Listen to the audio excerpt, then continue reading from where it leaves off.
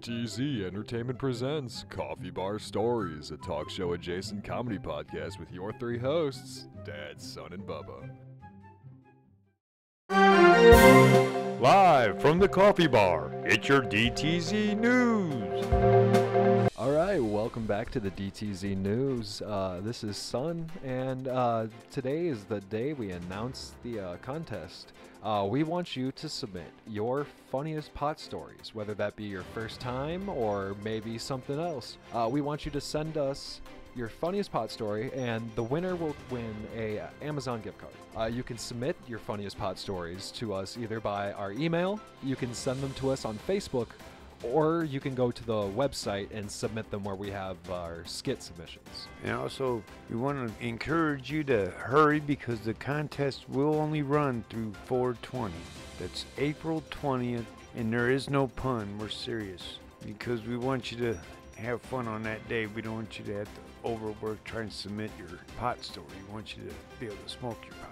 Though I will add an addendum that submissions end at midnight on 4/20. So that way if you greened out a little and forgot to submit it, you still have till midnight of 4/20 to submit your story. After that, we will announce the winner on May 1st. The first episode of May. Yes, the first. May 1st. Yes. I'm not sure if that episode falls on the first. We'll give you a heads up on the exact episode date when they'll be announced, because it may be a few days into May. You never know with us. Yeah. But that is a definite. And we still want you to submit skits too, just, that we can do. Yes, absolutely. We would love somebody to send us a skit to do and record it and put it out there for y'all and see what you think. So with that, DTD News, we'll move on to our next segment.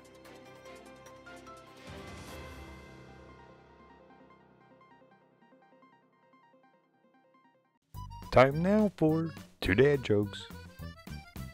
If a child refuses to nap, are they guilty of resisting arrest? I used to play piano by ear. Now I use my hands.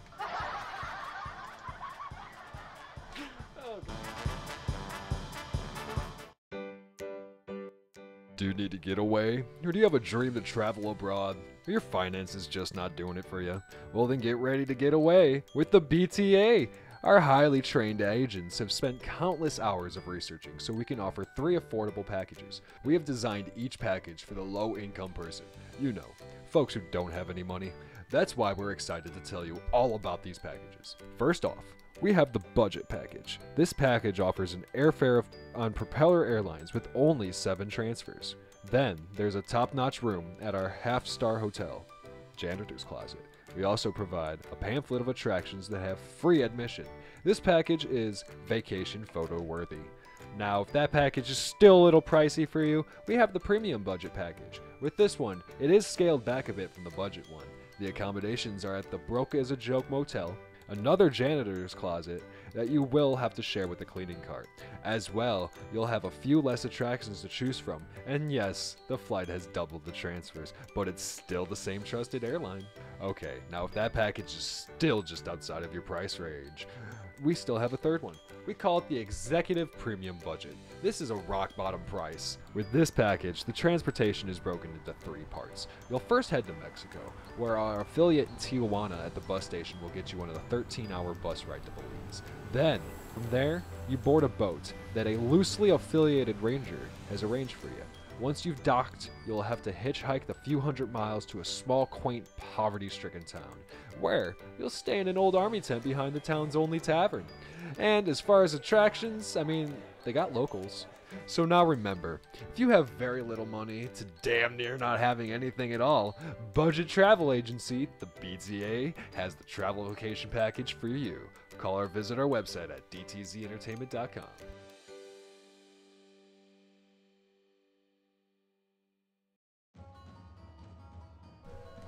Howdy, I'm Ed Dalton, and I have a driving school. I've been done teaching folks to drive for 40 years. Here at Ed Dalton's driving school, ye be learned the rule that you's on the road then you're taken out to put your hands on driving. I'll taking you through the basics of right turn, left turn, U-turn, and the all-important way to park without looking like a douchebag. As an added bonus, you'd receive a good old lesson in the proper hand signals for all the dumbass drivers you will incur on the roads. So when you're ready to learn to drive, come on in. I'm Ed Dalton. I have a driving school. Ed Dalton's driving school is holding of Sloan Court.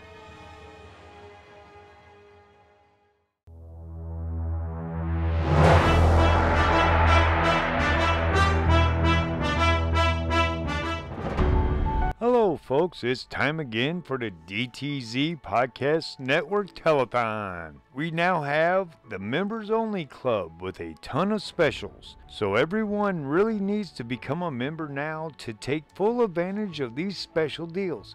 And to tell you more is Son from Coffee Bar Stories. Thanks, Jack. Okay, folks, I'm going to tell you how cool it is to be a DTZ member. See, as a member, you'll still get a lot of your favorite shows, such as Dumbasses Handling Dynamite, and the critically acclaimed Planting More Than Flowers, Fuckers. But now, with a membership, comes access to all new extras, such as a special episode that hasn't been aired. Plus, you'll get awesome shows only for members, such as Holy Shit, That Guy's a Loser, and Ah Shit, I Think That Bitch Gave Me Something. It doesn't stop there. You'll also get the #1 top-rated show, What the Fuck Are You Looking At? So join now and be a member of the greatest network in the world. Thank you, Son.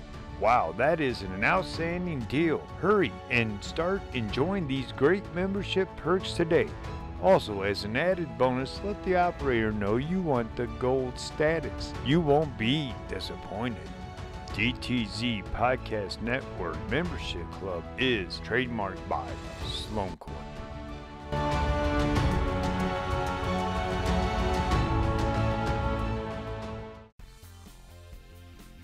Hey, welcome back to the Coffee Bar discussion, and today is a little special. We are currently missing Dad, but he'll be here for his parts later on throughout the episode. But in his place, we all have a guest host. We have our buddy over there. We're gonna call him Ranger for the time being. How you doing? I'm doing all right. And we don't really know how we're gonna, do this whole segment. We got a few things we're gonna talk about since it is the Coffee Bar discussion. But we're gonna take the first few minutes or so of it to just kind of talk about Ranger. I don't know why I wanted to say Langer, but Ranger. So first off, we'll get out of the way. How do we know each other? I guess that would be the easiest way to put it. To go about it. So we met in high school when you transferred in to the same school that I transferred in 2 years prior. Yeah, that's... Yeah. And so I was like, you just ended up at our table, and I was like, yep, I know how it feels. Come on. Like, we're all going to stick together now. Even though you were a grade above me, I was like, yeah, you can come with us. Quite literally, Ranger over there was my only form of solace for the first year until I was able to make some more friends and feel comfortable. He was the only one that I'm like, hey yo, who should I talk to? Where should I go? What should I do? And then you were like, hey, you want to come over after school one day? And I was like, sure, I don't fucking mind. Like, it probably won't be for too long, and my dad's not gonna be home for a few hours. I'll be fine, even if I can't ask him. And then come to find out, y'all live half a block down the street from me. Yeah, quite literally. And I was like, what the fuck? You met Squirt? Yeah, so that's how I met Squirt for the first time. And then after you graduated during my senior year, he was a freshman, and so then I was there with him. He took my place, basically. You're like, all right, great, now I gotta show another one of these idiots around. But I still remember you showing up to my senior science classes for no reason. Like, you had already graduated, and you were just coming back for the hell I don't of it. remember. I don't remember why I was either. Yeah, Boredom. for some reason I kept showing up to his senior science classes, and I was also. Actually, no, I don't think it was your senior science classes. Are you sure? Because 'Cause I remember. had my Yes, senior I'm year. remembering Earth Science, And and that there was was a bullshit. substitute there, and they thought I was a part of the class. They And I gave you a kept, and I test. showed up in like a tank top, some shorts, and What flip the flops. hell? And I was just following him around the entire day, just going to his classes. And when one of the teachers that knew me, they're like, "You gotta stay out there." I would just go fuck around somewhere else inside the school or talk to the other teachers. But there was substitutes, lots of substitutes this day, and they all thought I was a part of the class. They're like, "Sir, you're gonna have to go down to the office, and you're not in dress code." I'm like, "I don't give a fuck." I'm like, "What are you gonna do?" I'm like, "Write me up. What you gonna do?" Yeah, and I remember this, and you were like, I don't care. Yeah, that's right. Because I already graduated. What are they gonna Yeah, do? exactly. They're gonna write me up. And they were like, "Excuse me," and you were like, "Yeah, I'm already graduated." I'm like, "Oh yeah, I don't even go I, here." it does not matter for me. Like, quite literally, do not go here. I am your guest at the moment. Yeah, I don't. Yeah, for whatever reason, I had, and when I was doing it, I did see the principal. You got balls. What Dude, the hell? I listen, and the thing is, I did see the principal. Me and him both. We saw the principal quite a few different times going through there, and the superintendent. They both knew I graduated. They even talked to us. Didn't say anything. They just did not care. They asked why. They did ask, "Why am I here?" And I just said I was bored. Just gonna follow him around for the rest of the day. And then all they said is, be glad it's Friday."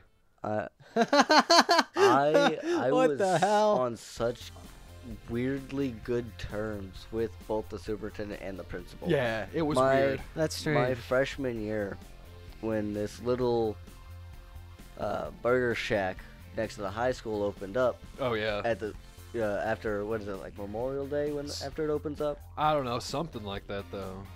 Which one's the earlier in the year, Labor Day or Memorial Day? Oh, I'm not too sure. I couldn't tell you. I think Memorial Day. Is first. Yeah, because Labor Day is around a certain day. I'll just put it at that. After they open up during, we'll say Memorial Day. Pardon me if I'm wrong. We're not gonna harm you. Right. And so I had just gotten a $10 bill from my father's friend for fixing his airsoft pistol.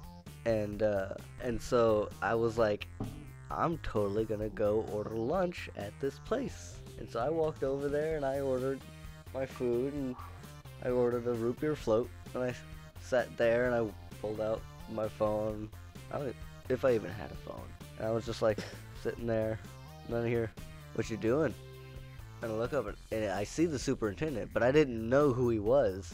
Mm-hmm. And I was like, just waiting for my food, and he was like, "You know we don't have off-campus lunch, right?" And I was like, "No, I didn't know. Like, I just transferred in.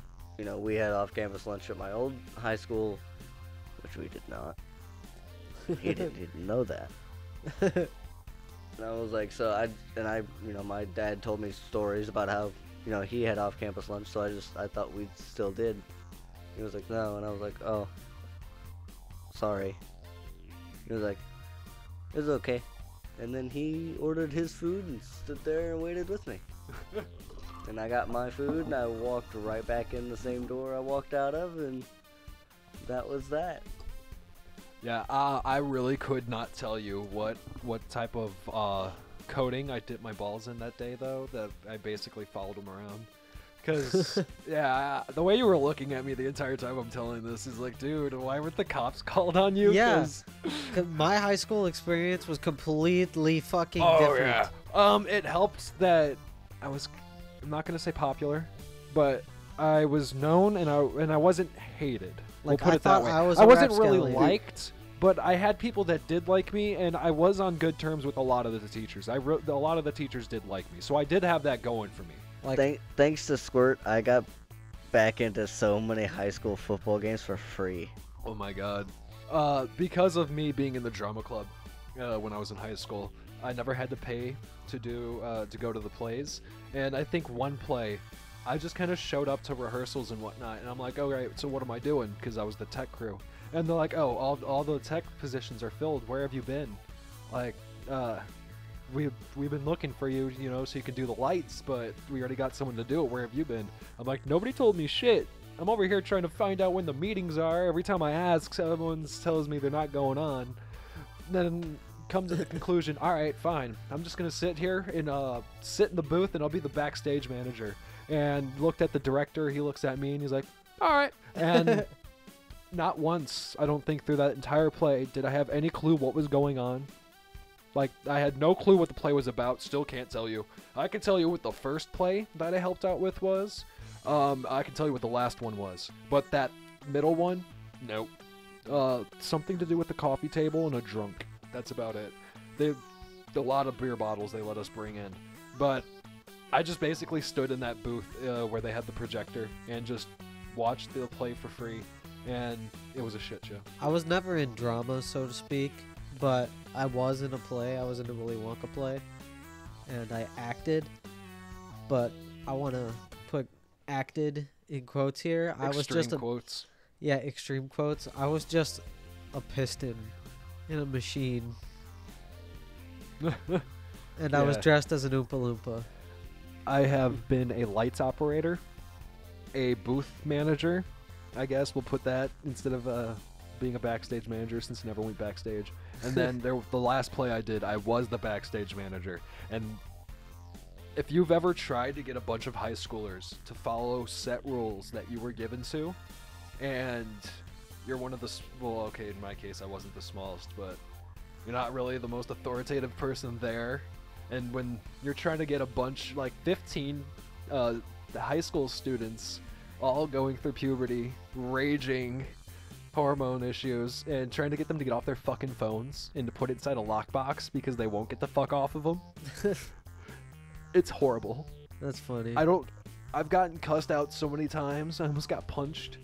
I had to wait for them to set it down when they would go run out there real quick, and I would just snatch it. And my buddy Fluffy, we've a little throwback to him. I had him on the first season, but he brought this fucking like crate that he built, and he welded a fucking lock to it, and just started shoving people's phones in there, and then locked it. And oh, we got in trouble.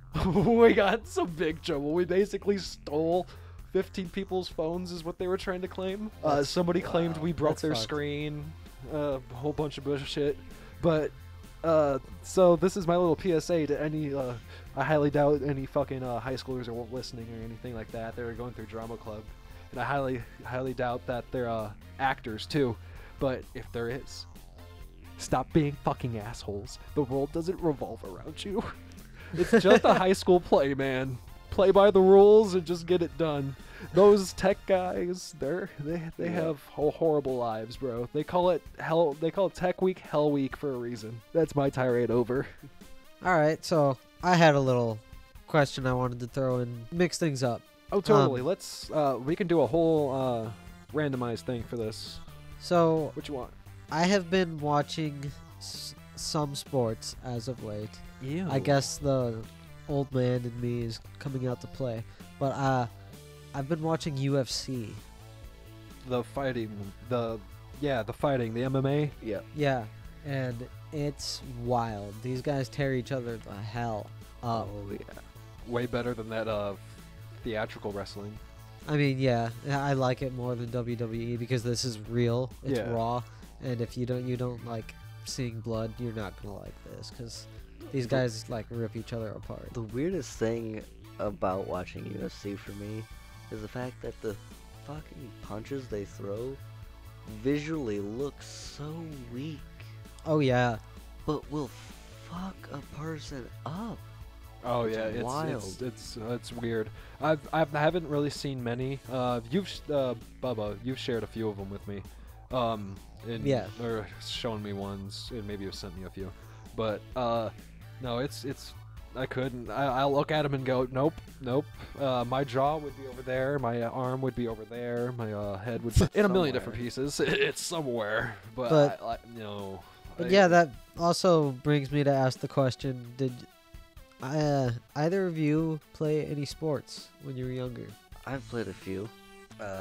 Growing up, I played baseball for a few years, and then In middle school, I did wrestling. After Big that, sweaty ball touching wrestling. Ew. The leotards, the cups. I was in 6th grade. I was 55 pounds. Ooh. That's when I started wrestling, and because of my weight, I was the only one of 3 people in my weight class. So no matter what tournament I went to, I always placed 2nd or 3rd. So either way, you won. So either way, I moved forward and up, and I went all the way to state in these tournaments just because there were only 3 of us. No matter what happened, all That's 3 of us crazy. were moving forward. Wow. What about you, son? So when I was in elementary school, this is the one and only time I've ever played sports, was I played basketball. And if y'all want to picture a young little son at the age of like 9 or 10, because he's 25 now, he's not going to be that cute ever again. Okay, let's be honest. 10-year-old son was a train wreck. It's like he got hit by a bus. He was ugly as hell. But yeah, I was like maybe 60 pounds soaking wet.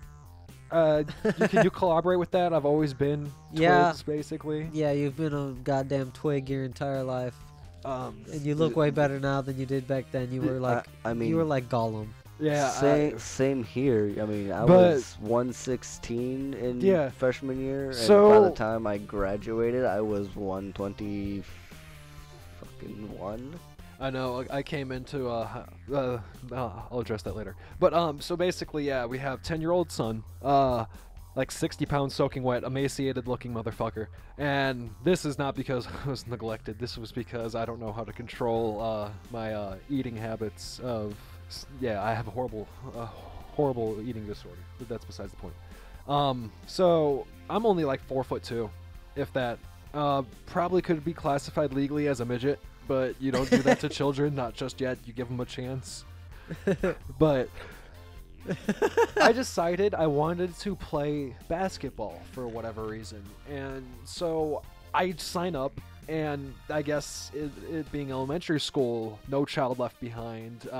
Even the crappiest, skinniest, shortest, looks like they're gonna fart and die kids can be joined, but whatever. I got on the team, and I don't remember much. I do remember my old elementary school's gym and trying we're doing the dribble tests, passing tests, shit like that. What you laughing at? What's wrong? Dribble these cheeks, bugs. But Jeez, bugs. But basically, I remember fucking everything up. And the sad thing is, there was only maybe like 8 of us. How many is on the team? 5? I don't remember. I've never played basketball. Oh my god. Alright. I need to My- Google my this because I brother really did, need to but know not because me. And wasn't the coach the it was the ISS teacher? Yeah, I was about to say. Oh no. No. He knew how to make you feel bad. Oh yeah, he did. That's a whole. That's the whole. If you get me onto another tirade, I'm gonna have to punch you in the balls because I'm too awesome. But let me Google basketball because I don't know. This proves that I have no clue or no right to even be playing the sport. 12. So no, 8 people would not have been able to play. My first thought in my head before I even opened my stupid mouth was right. 14. There was 14 people on the team. Okay. Oh shit. Yeah. So that means guaranteed 2 I was bench in warmers. every Well, single yeah, game. there are bench- 14. That's the problem. There's 14 on roster, Yeah. not on the field. Yeah, that's what I'm trying to get Of at. course, That's the technically. problem. We should have had maybe a little more. Because I was only on the bench maybe 1 game out of the entire season, and I was bad. I double dribbled down the entire court. Every time I got the ball, no matter where I was at, I'd switch sides. The only thing I was good at was dribbling. Dude, listen, I was bad. I just had really good hand-eye coordination at a young age. Picture me, picture like the From baseball, I think. Now picture Gollum's son on the court, all right, at the home side basket. He gets past the ball. Now every time he gets past the ball, he goes over. So this time, yes, he's on the home side. He gets the thing, goes over to the visitor side. Even if he's at the visitor side, he's going back to home every time. Just keeps going back and forth. He thought, okay, So when you get the ball, you go to the other side and you try to score in that basket. No, that's not how that works. Also, don't run with the ball. You got to bounce that shit. Mhm. I mean, that goes into the, dribbling, and I double dribbled like a motherfucker. I'm really bad at basketball. Yeah.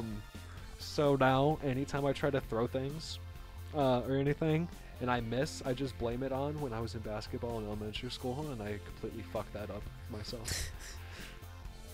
So I guess now I'll talk about the sports I was in. I was in wrestling in elementary school Ew. Uh, That's so young. For and middle elementary. school and some of high school. I was also in basketball in elementary school, I believe. It was either elementary or middle school. I didn't like it, so I left because, like I said, the coach was the ISS teacher, Yeah. and he knew how to make you feel bad, and I didn't need that in my life. So I didn't continue with basketball. And then in high school, my dumb epileptic ass decided, I'm gonna play football. No, yeah. So I joined the remember football that. team. Yeah, Now- weren't you the ball? I might as well have been. I was a skinny kid in high school. Yeah, I know. And now you're kind of fat. I Looks like got you need to waste fat a few after pounds. high school. I got pretty fat after high school. You just But I was pretty skinny, and they made me the running back. I don't know what that means. Neither do I. I don't know football whatsoever, and it kind of But sucks. I 'cause was told- that means you would be the one that the quarterback would hand the ball to and run down. Wide receivers are the ones who run downfield immediately and wait for the quarterback to throw it to them. Okay. he Yeah, has they no made, clue what he's talking about. they Okay. made me a Yeah, dude. running back, and said, They're wide As soon as you receivers. get- they The receive wide ball. receivers receive wide, okay? So what they do is they open their arms really wide and they receive people. The quarterbacks, they go up to people and they give them the quarters back. When you buy the tickets, they're like, okay, here's your quarter. Here's "Shut your the quarter, fuck here's up." your-" But anyway, what I was They give told, them quarter jack. what the what the coach told me was that I was to keep my eye on the ball, and when I get the ball, I haul ass. Yeah.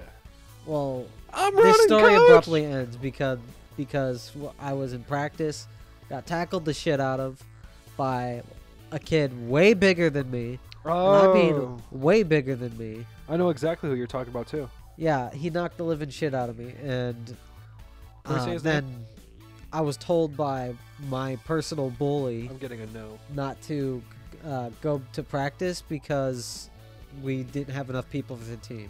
So I just never showed back up. Hmm. I'm sorry, what was that? I can't hear words you're saying, buddy.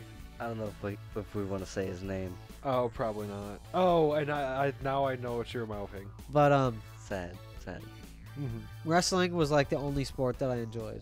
Mm-hmm. And then I don't want to say that I'm an e-sport guy now, but I kind of am. I play competitively, but I'm not that great.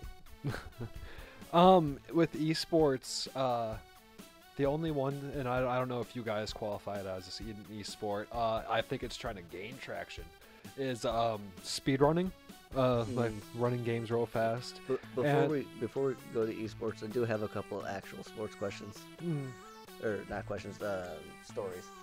Oh, go for it. Uh, Hopefully you come up with them today. because of wrestling, it was thanks to that at the ripe old age of 12, I had six-pack abs because I only weighed 55 pounds. So, like, I was looking at old pictures of me when I was 12, and I was like, what the fuck is that? Like, damn, he's ripped. Right? I was like, why what can't the I look fuck? like that? And I was like, why didn't, like, I get noticed more? What the hell is this shit? I was like, no wonder I got away with so much at the pool. Oh, trust me, it sucks being as skinny as we are, and people really don't understand that. And they're like, "Oh, it's a blessing. Look at how skinny you are." No, man, It's a curse. You try living and being extremely just looking emaciated all the time and looking like you're being neglected, and you could be eating like 5, 6, 7, 8, 9, 12 times a day. And Like, because of that if fucking if there's a weight requirement that has a minimum, we might just barely make it. oh yeah, I'm it's that trying to fast gain weight metabolism that'll myself. get you. yeah, I've got a fast metabolism. You, And it's uh, so the hard thing to that gain was- weight. The thing that was fucked up for me is that my twin Excuse me. brother, his metabolism was double as mine, Yeah. and he still weighed more than me. That's what I didn't understand. Like, how is he Strange. burning double my calories, but still He maintaining knows how to beat the more system, weight? man. He went to www.pimpmylife.com. I just try to eat peanut butter as much as possible. I like Yeah, I like Nutter Butters. I protein bars, Mhm. 20-gram protein bars. They're a little pricey, but the best for flavor. Quest that I found, Yeah. they're really good. We went on a tangent. I Did we ever agree. finish your story? I know. Oh, yeah. And then the other one was baseball, and so there was one Wait. day. What was the first story? He had 6-pack abs, man. Oh, yeah, okay. Yeah. I was just trying to make That's sure. rifle digit 12. Oh, okay. Yeah, okay, that. Yeah. Okay, that ended, and then we went into our tirade about it. All right. I'm just trying. I'm high, dude. No, you're good. You're good. And then, so the other one's baseball. We're always high here at the and coffee bar. I stopped playing baseball before I started doing wrestling. You were in and- baseball for a while. Yeah. Weren't you in baseball when I met you? No, because that was in high school. I stopped playing baseball before middle school. Oh, okay. But I played it all throughout elementary school. Was it Boy Scouts, that kind of thing. But we were playing a game of fall ball, and it was just I was always in either right or left field, and I was in right field that day or that night because it was a night game, and I was so bored. Like, I wasn't in my down ready stance, squatted down. I was just standing there with my arms at my sides.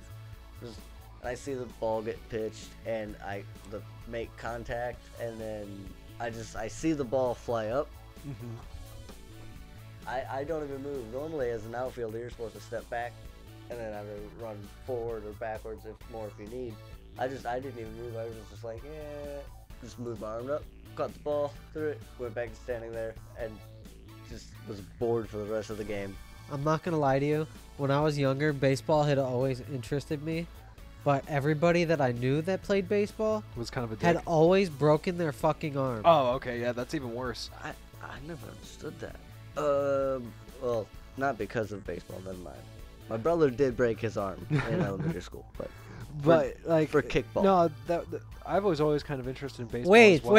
wait. Reverse. How do you break your arm playing kickball? Oh, you don't want to know, man. Trying to catch No, that so ball, we- tackling someone. In elementary school, we had gotten a new student in, and It wasn't me. they were playing.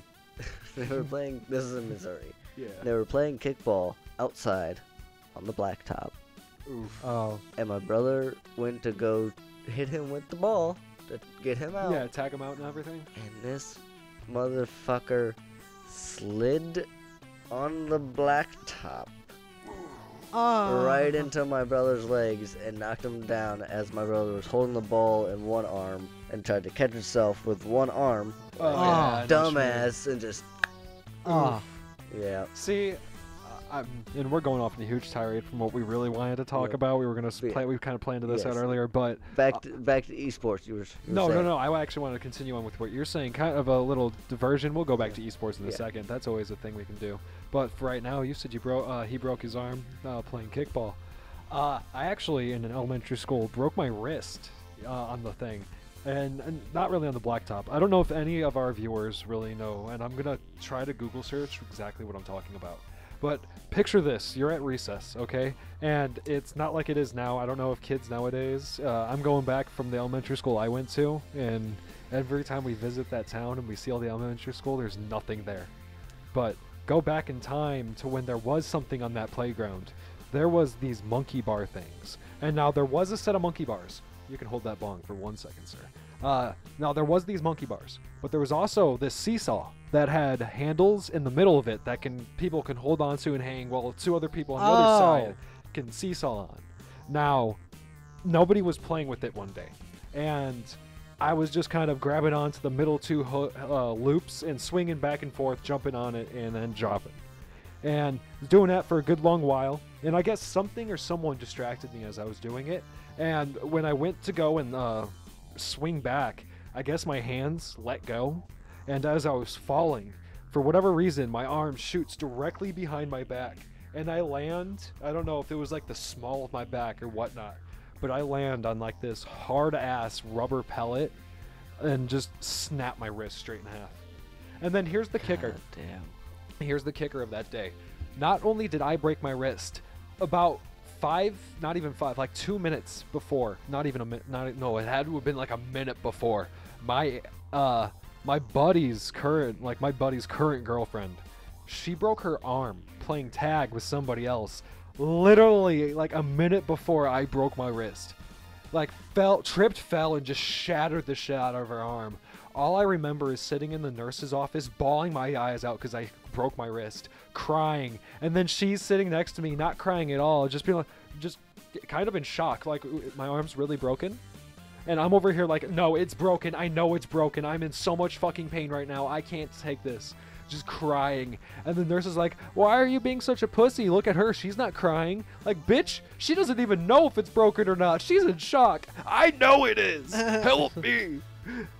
It was, yeah. But now to move it back onto like esports and shit, speedrunning, and I should, since our demographic on this podcast, it fluctuates a lot. Now, I don't know if the viewers know that. They don't have our analytics. I do, though. And it does. And that's not a bad thing. We get a lot of different types of people who like to listen to it, a lot of different age groups. And some people may know what speedrunning is and what an esport is, and some people may not. And esports, to clarify that, is electronic sports. So it's video game sports. So now... Yeah, like nowadays, people are competitively playing Call of Duty, League of Legends, Warframe. I don't think Warframe's one of them. Warframe. certain multiplayer games can be competitively played and now considered sports. And there's this niche group of video gamers who have developed, or not really developed, but they play video games, and their goal to play them is to play them really fast. And so I'm going to take a game that a lot of people should know, so a brand name. So Zelda. They'll take the Ocarina of Time, and that game, if you play it normally, not speed running, it should take you good, maybe, I'm going to say 8 to 12 hours to play through that entire game. Now, a speedrunner is going to, if they want to do it 100%, they get everything in the game, and when they beat the game, look at their save file, it says 100, they can do it in about 4 hours.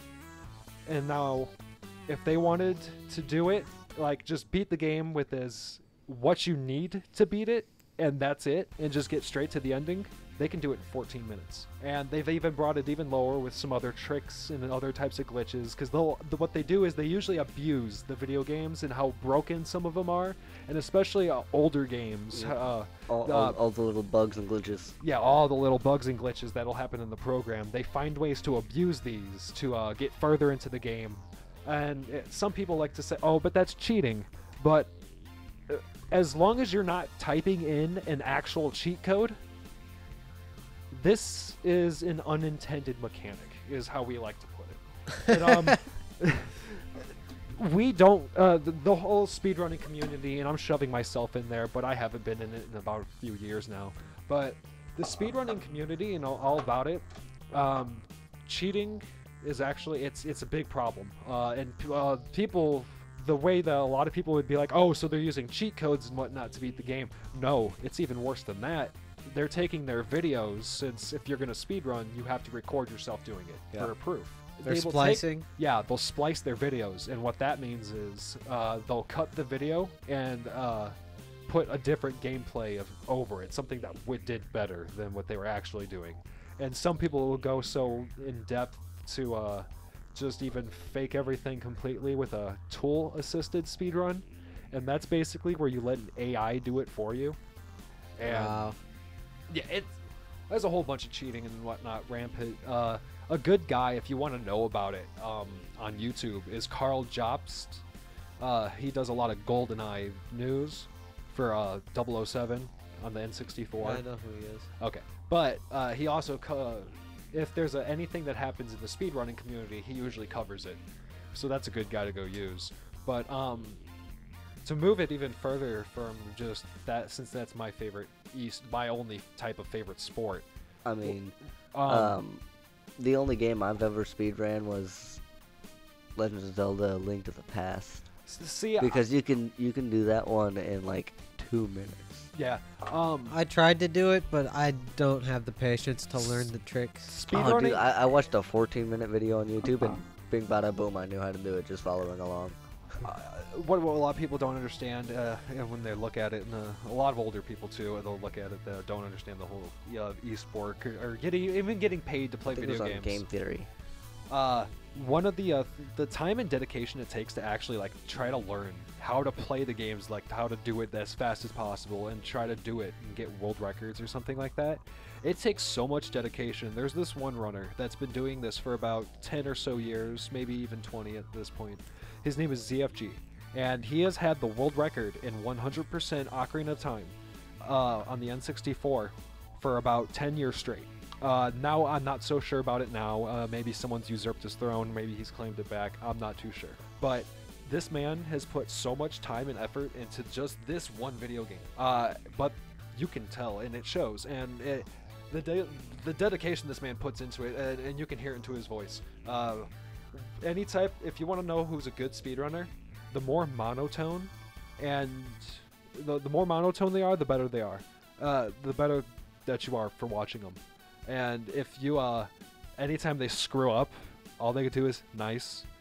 And when something really bad happens, and normally when you would watch somebody else and they maybe like throw their stuff or get angry, and they just go, "This is great," you're probably watching a world record holder right there. They've composed their anger and all of that into just one single, just nice, and then moves on. Because I don't know if you've ever seen that, seen some speedrunners like on Twitch or something like that, and seen someone screw something up. They absolutely do, yeah. Oh my goodness, some will wreck some things. The only really speed runs that I enjoy watching are that of the Soulsborne series. Those are actually, and not this episode's gonna go over a lot. I keep bringing it up. I've actually done some of the speedrunning strats that I've seen in those videos. Oh. While playing the game to kill like bosses quickly or whatnot. The only esport I ever got into pretty heavily was League of Legends, unfortunately. I say that because that game sucks your soul away. It's not easy. It's very complicated, and there's a lot of shit you need to know. It's not user friendly. Like you want to play that game for fun, but you can't. Yeah. Because everybody's trying. And I made it to gold, and that alone took me like 5-6 years of learning how to play the game correctly. Because I always figure, oh, I play the game, I play whatever way I want. I can play whatever character I want, but that's not the way the game works. Yeah. There's like metas. There's certain characters that are strong during certain seasons. It got crazy, so I stopped playing. I've only ever speedran maybe one game. Wasn't really too good at it though. I think with that though, we're gonna end the discussion. Went on for quite a while. Probably doesn't feel like it, does it? It does feel like it. So we're gonna go and move on to our next segment. You all have a wonderful 3 milliseconds.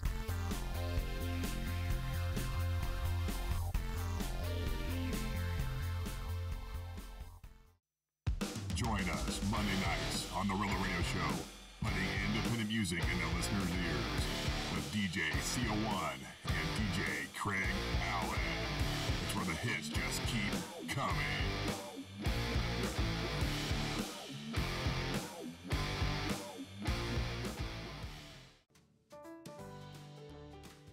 Hey everyone, I'm Bubba, the newest host of the Coffee Bar Stories. Dad, son, and I are excited to bring in Season 2 to y'all.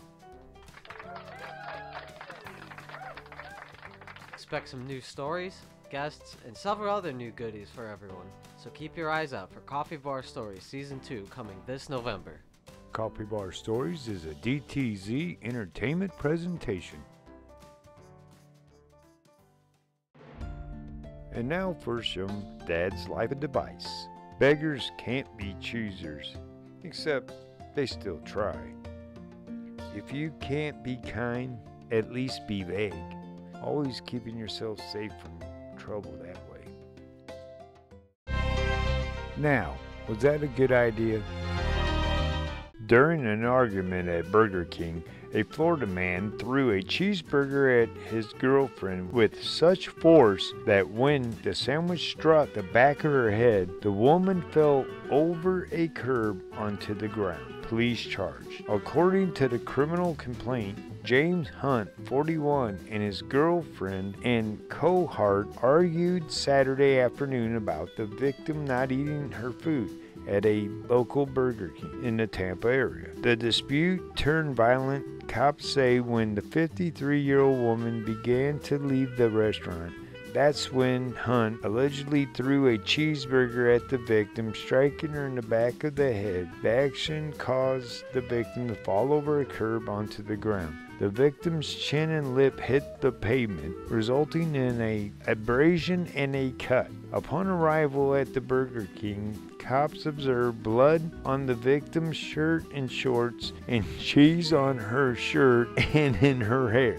A Burger King worker told cops that before Hunt walked away from the restaurant, he struck the victim in the head while she was on the ground. While Hunt reportedly admitted to throwing the burger at the victim, he denied striking her while she was down. He also told police that he did not think the cheeseburger strike caused her to slip on the curb and fall onto the ground. Charged with a felony domestic battery, Hunt is being held in the county jail on $1,500 bond. Now, do you think that was a good idea?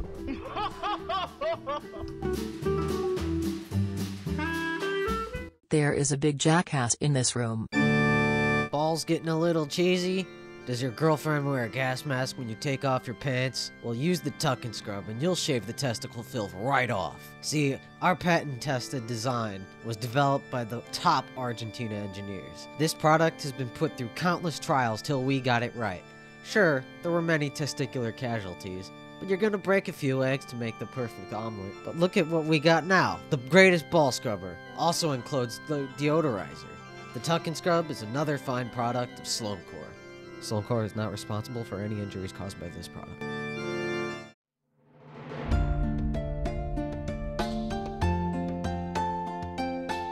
Welcome back to the Scammics. Okay, folks, hopefully we find out if Bob Scammick gets naked and covered in shit or what.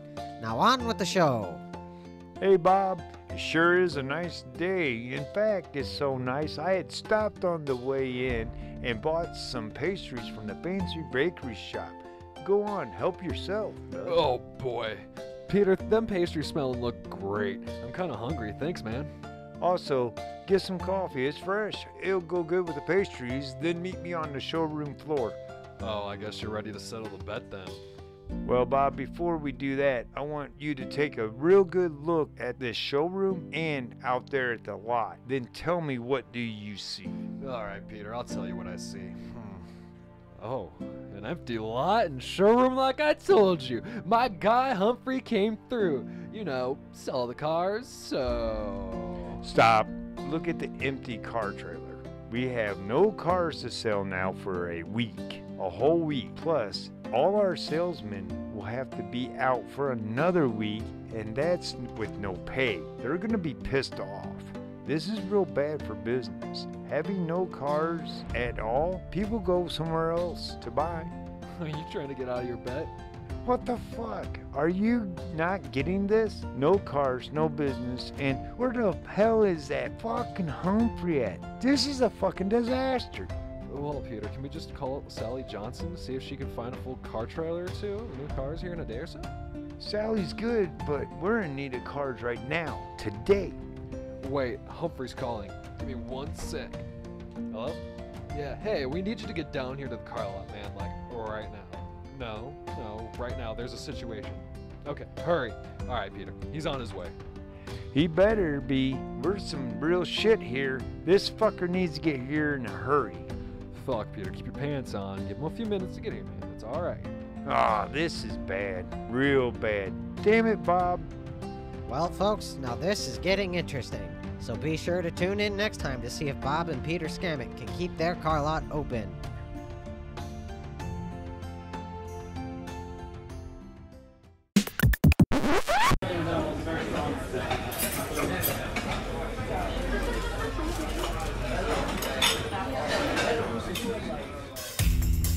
Feeling hungry but don't want some average brunch? Do you want fancy food like smoked salmon and caviar? Brioche with prosciutto and egg?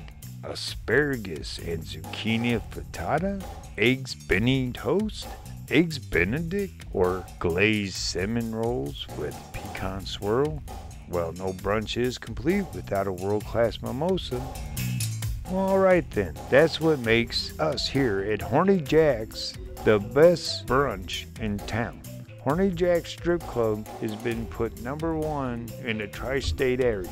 Plus, we have the hottest servers anywhere. So hurry in for the best brunch and strippers. Our brunch has been chosen #1 for 3 years in a row from Food Magazine and Hottest Asses by Penthouse Magazine 4 years in a row. Please don't keep the ladies waiting. We've been STD free since '93. Hurry in today.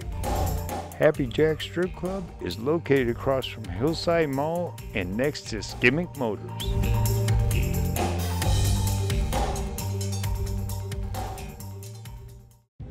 Hi, Pat here from BTA.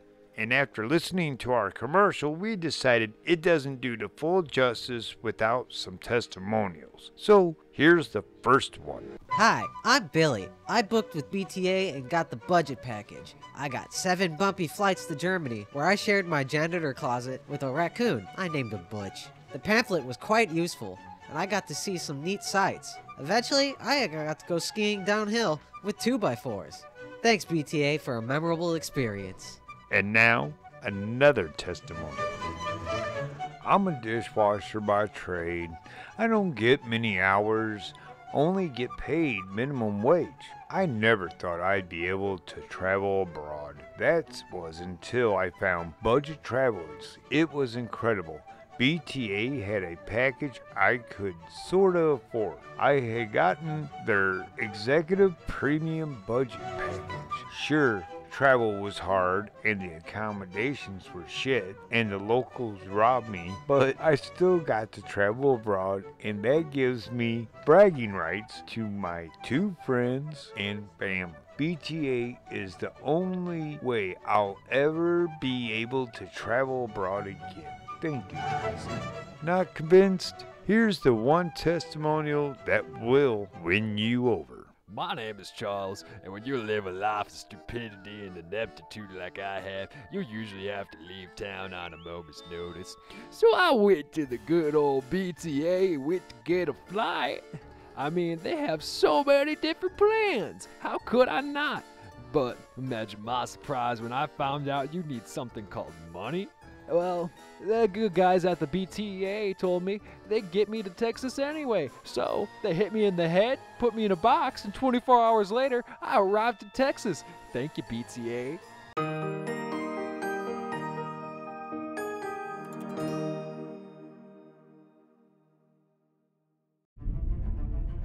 Put your hands together for Bubba's Corner. And here's your host.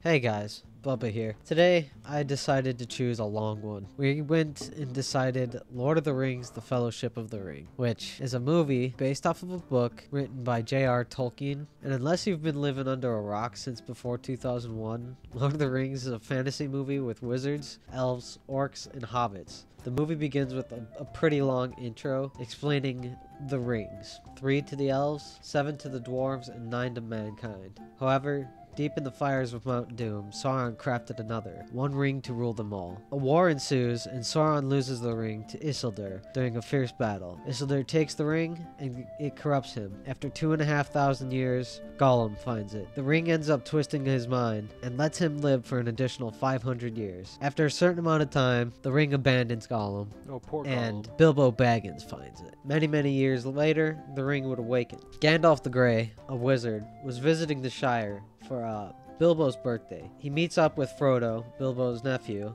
and then to visit his old friend Bilbo. When Gandalf finds Bilbo, he informs him that he is planning on leaving the Shire. He needs to find a place to clear his head so that way he can finish his book.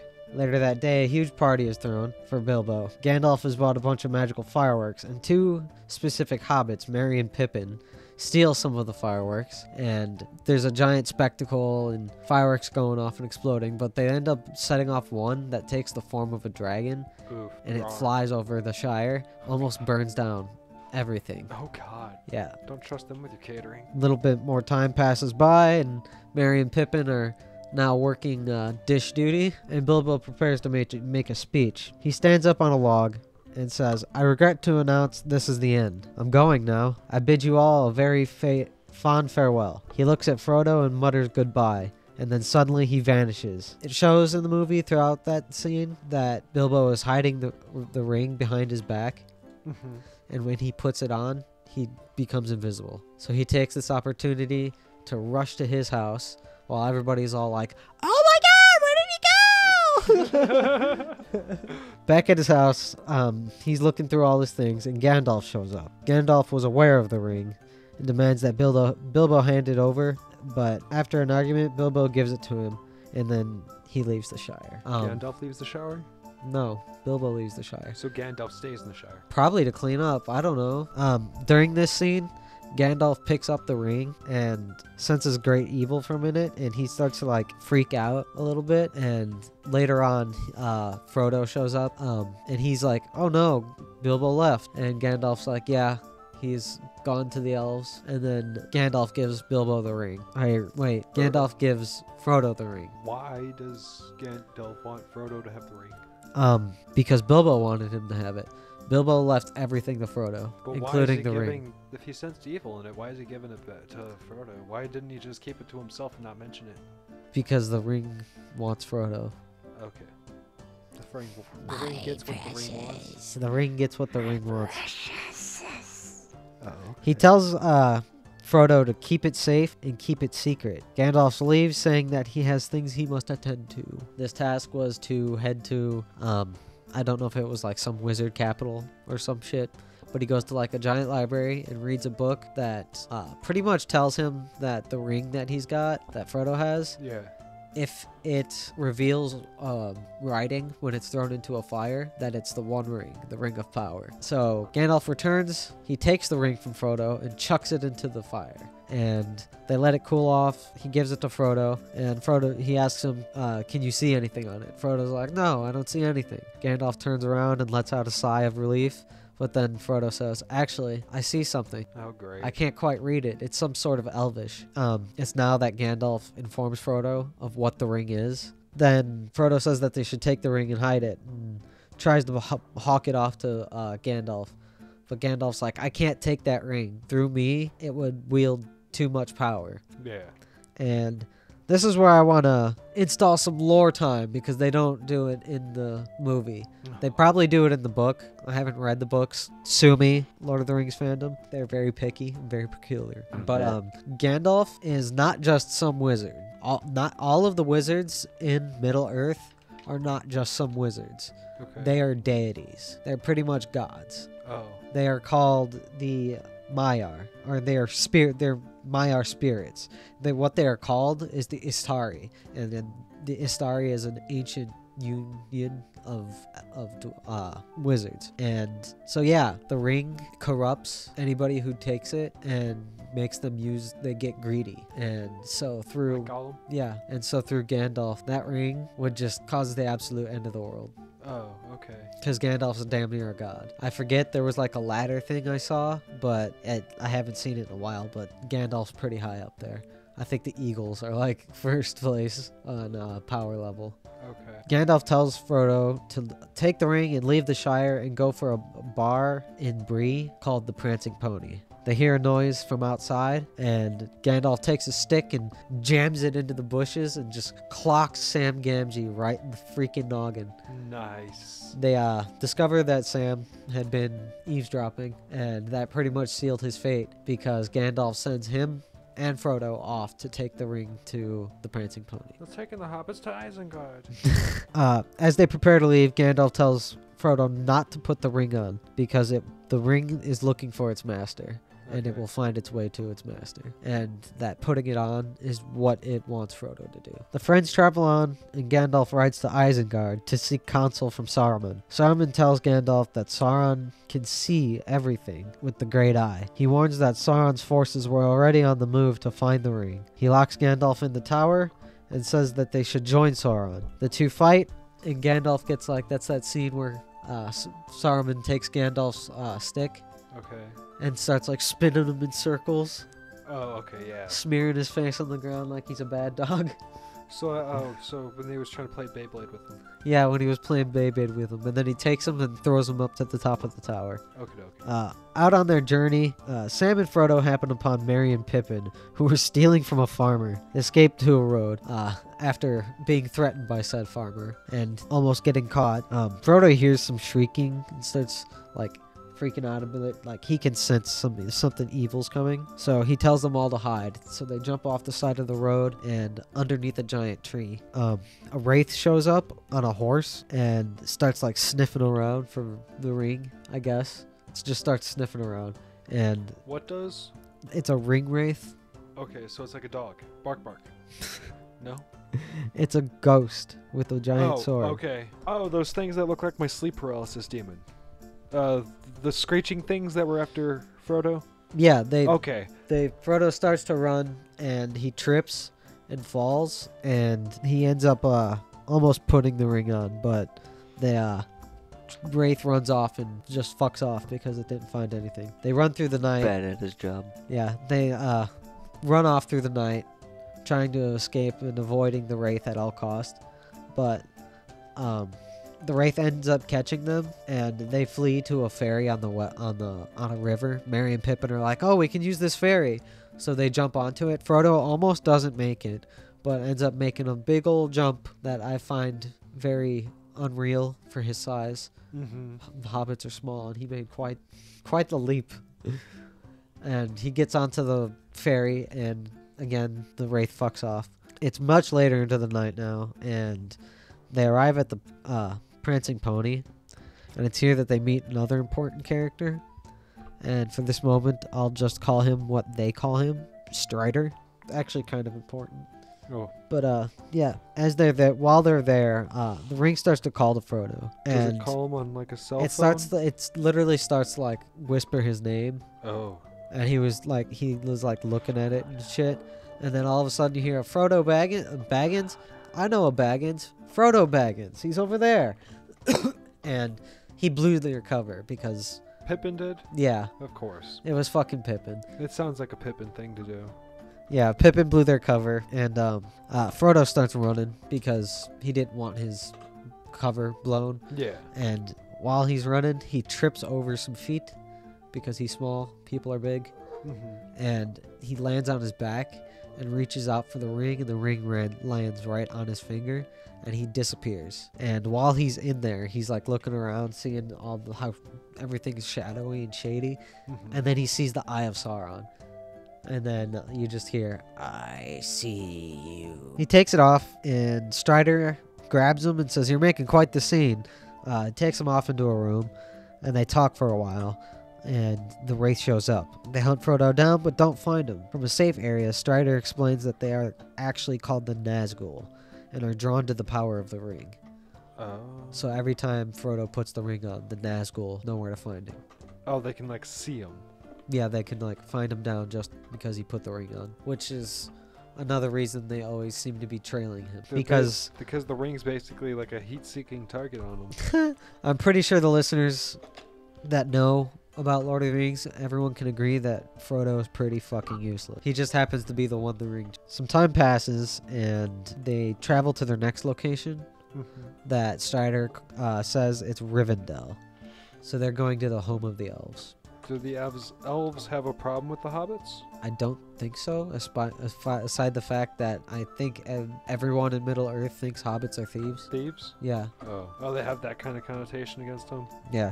But So- at the same time, aren't they kind of just like viewed as neutral? But Strider takes them on their way to Rivendell, and it's a big travel scene. Beautiful, shows scenery. I skipped it Mm-hmm. just for the sake of not needing to watch 3 hours of shit so I can write this. Yeah. I've already seen the movie hundreds of times. Meanwhile in Isengard. Did they take the hobbits there? No, Isengard. that's not even this movie. Oh. Saruman concerts with Sauron. Sauron instructs him to build an army worthy of Mordor. So that's exactly what he does. He starts sending goblins and orcs and shit to start destroying all the trees around Okay. and making a huge army. From atop the tower, Gandalf sees all of this, and unfortunately just has to sit there and watch for a while. Sauron does? No, Gandalf. Oh, Gandalf. Yeah, he's on top of the tower. Oh, He's he's just stuck kinda- up there because of the gray guy or white guy, right? Yeah, because of Saruman. That's what I meant. Yeah.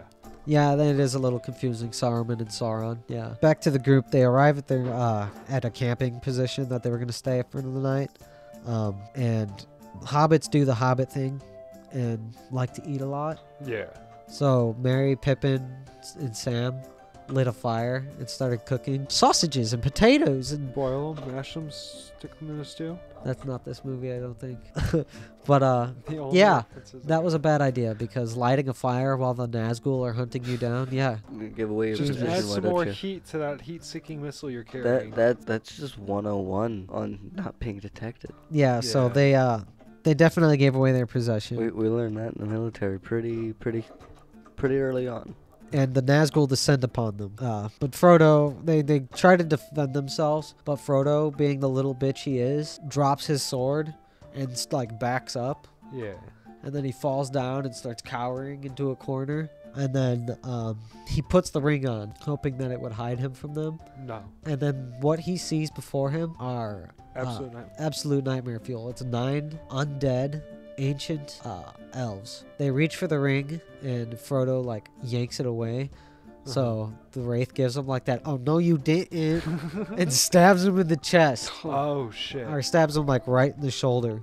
I can Strider just see appears. Elijah Wood's panicked face right now, covered in dirt. Strider shows up and attempts to save everyone's lives. There's a big fight, and he's like sword fighting with all the Nazgul with the ching ching ching. Yeah. And he even uses his torch, and he catches a few of them on fire. They don't like fire, do they? They don't like fire, and they all start to run away, Now, shrieking is there like, like a lore reason behind that you're able to tell me, Um, or is it just something they haven't explained? I don't know, dude. Okay. I'm not that deep into it. Okay. I was just wondering. I like it, but not enough to wonder why the Nazgul don't like fire. It jumps over to Isengard again, just to show off Gandalf in distress, I guess. And it shows that the Uruk-hai have built a massive like army. They're building swords and piss off. They have like already a fortress built up, and Gandalf on top of his tower sees a dragonfly. He catches dragon? it. A dragonfly. Oh, dragonfly. Yeah, he catches it and whispers something into its ear, and then it flies off. It And didn't then- like what he had to say, did it? I guess he just didn't like the smell of his breath. Oh, probably. Imagine old man wizard breath. Yeah, it probably smells Smells like like- a moldy testicle. And sage. Over the next day, Frodo's condition had been worsening Yeah.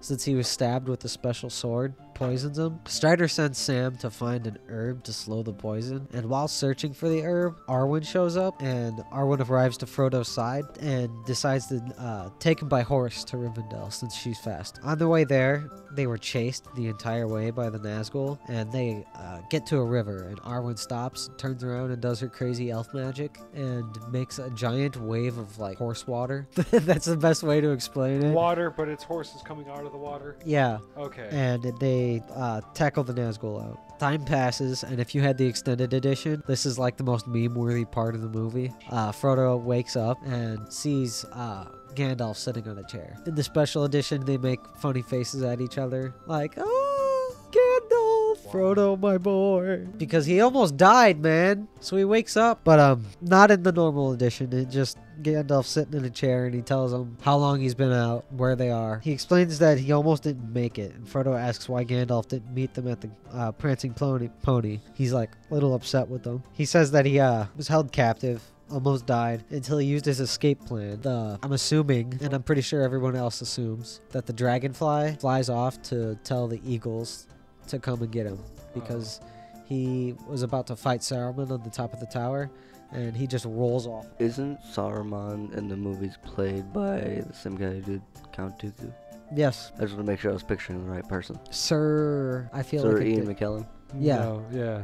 Exactly. As the day goes on, Sam and Frodo start to explore Rivendell and just seeing all the sights to see of elven kind and whatnot. And they find Bilbo. Bilbo shows Frodo his book called There and Back Again, A Hobbit's Tale. It's the one thing he had been working on pretty much his entire life. And how old do hobbits live till? I can't tell you off the top of my head. That's something you'd have to look up. I don't like homework, but okay. They reminisce a little bit, and I just decided to not write down more for that scene.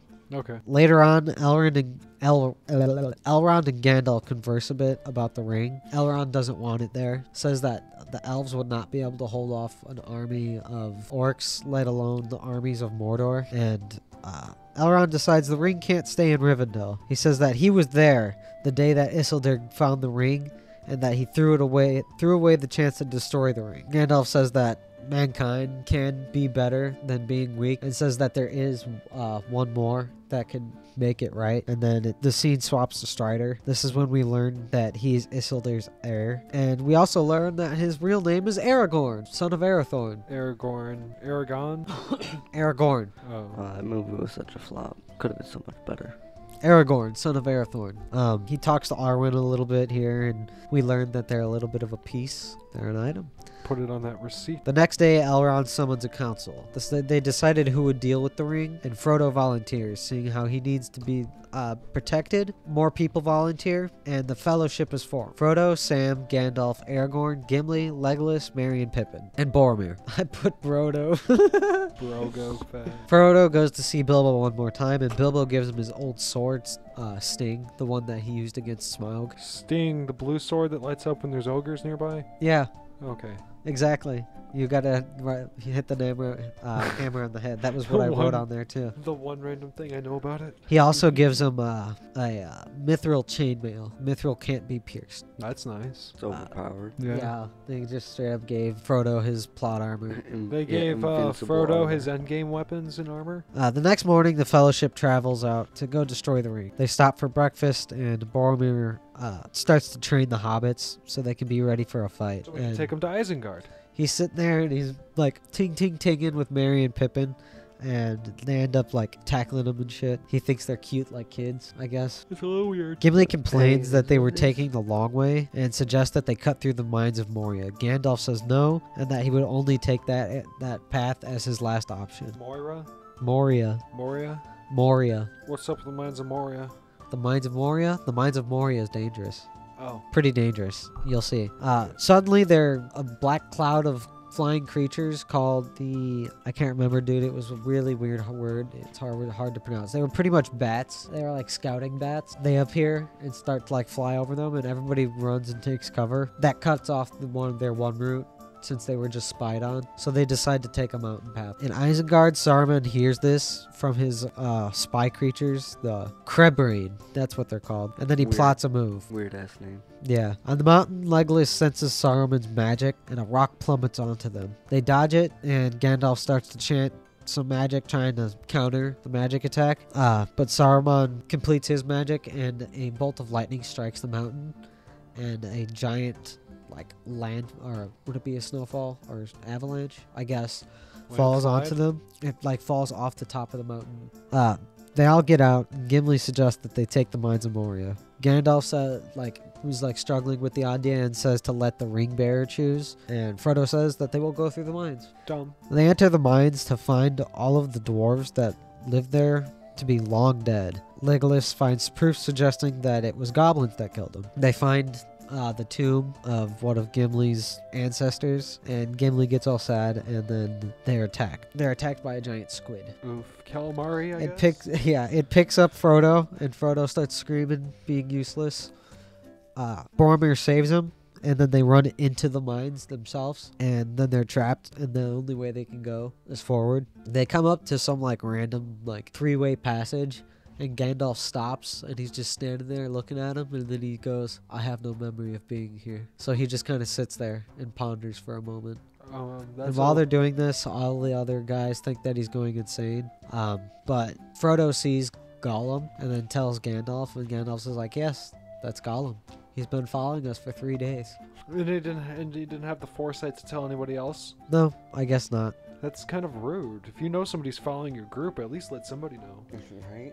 Yeah, so after that, they find the way to go, and they travel into an old dwarf city, and it's there that they find Gimli's cousin's tomb. They find a book that explains exactly what had happened to cause all the deaths, and then they're suddenly attacked by a bunch of gobos. They engage the goblins in a fierce battle, and even a troll shows up. During the fight, Frodo yet again gets stabbed. They Mr. take down the Pincushion. troll and rush to Frodo, but thanks to the mithril, he was unharmed. The Fellowship flees through the mines as thousands of goblins chase after them. They stop into a light, and they start to take up a defensive position surrounded by the goblins, Yeah. and then you hear a roaring in the background, You got Uber Mecha Goblin? and then the goblins like start freaking out, and they all run away. The Kobold Lord.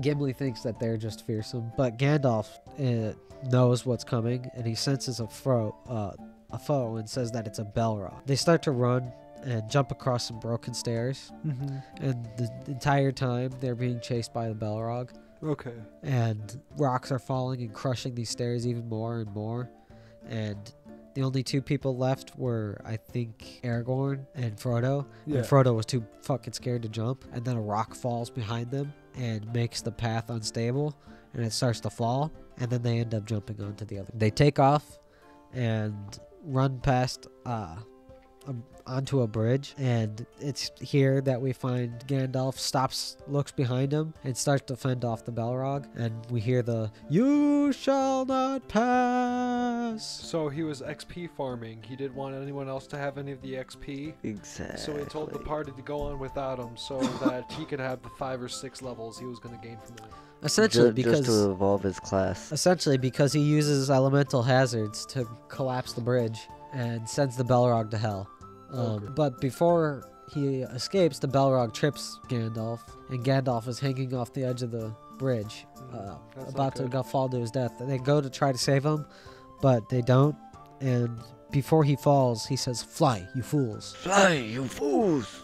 Now, this could be speculated that he meant to use the eagles to fly to Mordor, Yeah. but a lot of people say that's a stupid idea. Whatever, floats your boat, man. All of them minus Gandalf escape and continue their journey. On the way, they're ambushed by some wood elves. The wood elves take them to their leaders. While they're there, they take refuge, and during the night, Frodo wakes up and follows the Mother of the Woods, is what they call her. Her name's Galadriel, and follows them to like a well, I guess. Maybe it's a spring. What did it look like? There was a bowl, and then there was a waterfall with some water. Now, was it Yeah, a big, it's hard to- was it smaller or a big area? They called it the mirror. Okay. She tells him to look into the mirror, and he does, and he sees all of his friends, and then he sees the Shire burning, and then he sees the Tower of Sauron, and then he sees the Eye of Sauron. He freaks out, and Galadriel warns Frodo that someone wants to take the ring, and that the Fellowship is on the verge of breaking. He offers her the ring, and she has a freak out episode, and it scares the shit out of him, but she says that she won't take it, and then she tells him that he's the only one that can. The Fellowship sets off again. And Frodo had recently that night. I don't know why. It only shows it as a memory. But Galadriel had given Frodo the light of Arendelle, which is like a bottle. Okay. It's like a bottle of light. They travel by water closer to Mordor, and it goes on another scene of beautiful sights. Awesome. How many times does it do it inspiring throughout the movie? movie. It does that. Just beautiful sights. A lot. Just constantly, all the time. Why do you think the movie's almost 3 hours long? There you go for padding the books, runtime. the books apparently have a lot of traveling going on. Yeah, it's a lot of traveling. Okay. Because it's the journey that matters, not the destination, my friend. They arrive at a shore and discuss which way they're going to go. And they're talking about which way to go. And Gimli says, go this way. And everybody's like, no, we're going this way. But Legolas starts talking to Aragorn and says that he felt the shadow of a threat. Frodo starts to take a walk and just happens upon Boromir, who I guess was collecting firewood because he's just got a bunch of sticks in his hands. And they get into an argument about the ring. Boromir actually attacks Frodo to get the ring, and Frodo puts it on and vanishes, hiding from Boromir. Boromir just starts like sitting there and rocking back and forth, going, Frodo, my friend, I'm sorry. Poor guy. While he's got the ring on, he sees the eye again, I don't know why he hasn't learned his lesson. He takes it off and freaks out, and he stumbles upon Aragorn now. Frodo starts backing away from him. You can't have the ring. And Boromir's like, I don't want it. And then Frodo's just like, would you destroy it? Would you destroy the ring? And Boromir reaches for the ring and then closes Frodo's hand around it and says, I'm with you the entire way, or something like that. Okay. Suddenly a bunch of orcs appear and a battle ensues. The battle takes on into the woods and they fight, taking down orc after orc. Boromir causes a distraction by blowing the horn of Gondor. And this scene is very memeable. And if you've seen Ted Laird to Rings on YouTube, this is the perfect moment where Boromir just goes, doo, doo, doo, doo, We need doo, to doo. find that, put that in the description for people. Yeah, it's funny. While he's out there, Boromir starts fighting. And he gets shot with an arrow. Really strong orc shoots him with an arrow. But he still continues to fight, and then he's shot with another arrow. But he starts continue to fighting. He fight? keeps trying to fight, and then he's turned into a pincushion. Oh man. Everyone else appears and starts killing off all the orcs, and finally does. They finally finish the fight and discover that Merry and Pippin were definitely taken by the orcs, as a few of them escape. And upset, Frodo says that he will take the ring alone. So he gets in a boat by himself, starts getting out onto the water, but Sam chases him. Of course he does. Sam didn't know how to swim, because the moment he gets in the water, he sinks to the bottom like a rock. Oh no. And Frodo pulls him out, and they have a romantic journey. They have a romantic talk. Are they an item? They might as well fucking be. I don't know if you've seen the movie, but Frodo and Sam are always complimenting each other, like, you are great, Sam. Or, I'm always here for you, Mr. Frodo. Back on the shore, Legolas is like, come on, don't we have to go after him? And Aragorn's like, no, he's gonna do what he wants now. Besides, we should go find his friends. Legolas agrees, and Frodo and Sam finally make it to the border of Mordor, and exactly what I was talking about before. Frodo and Sam are sitting there talking, and Frodo's saying, like, I'm glad you came with me, Sam. And then, So they keep dick riding each other. yeah, and then the movie ends with them going down a mountain. No, I thought you were gonna say going down on each other. Hey, whoa. I was like, damn, okay, we called it. Closing thoughts.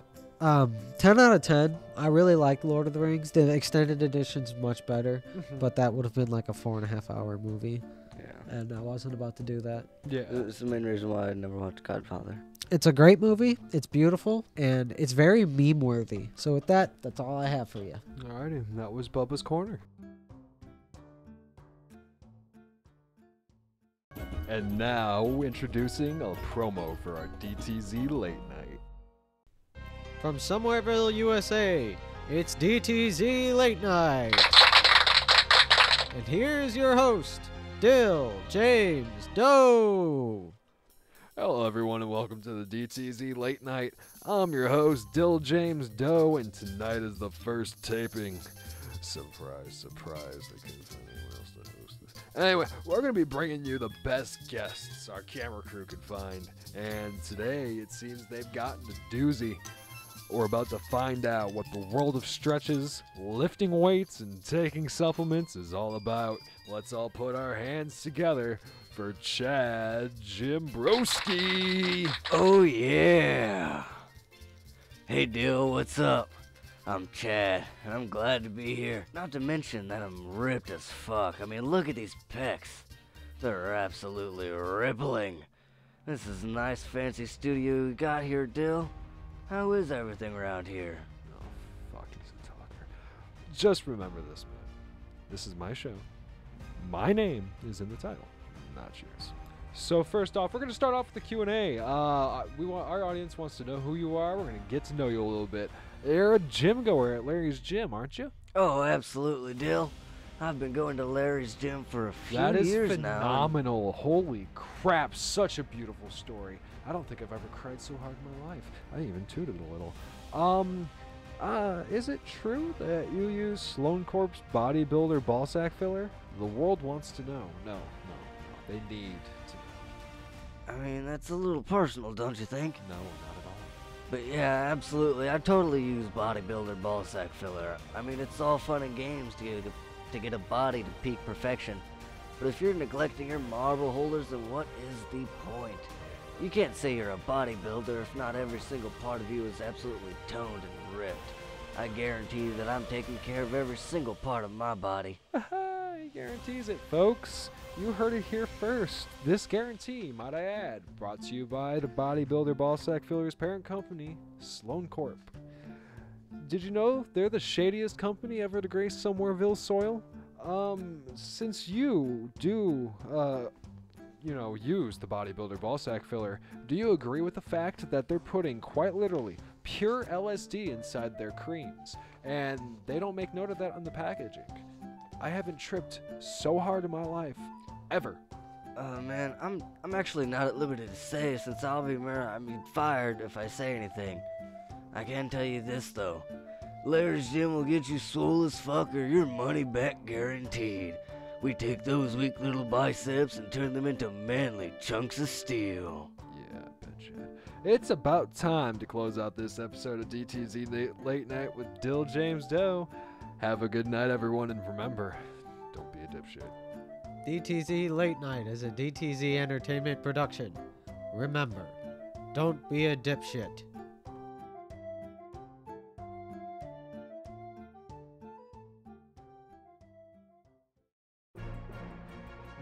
Thank you for listening to Coffee Bar Stories. This is your host, Dad. This is Son. And I'm Bubba. And don't forget to check us out at dtzentertainment.com.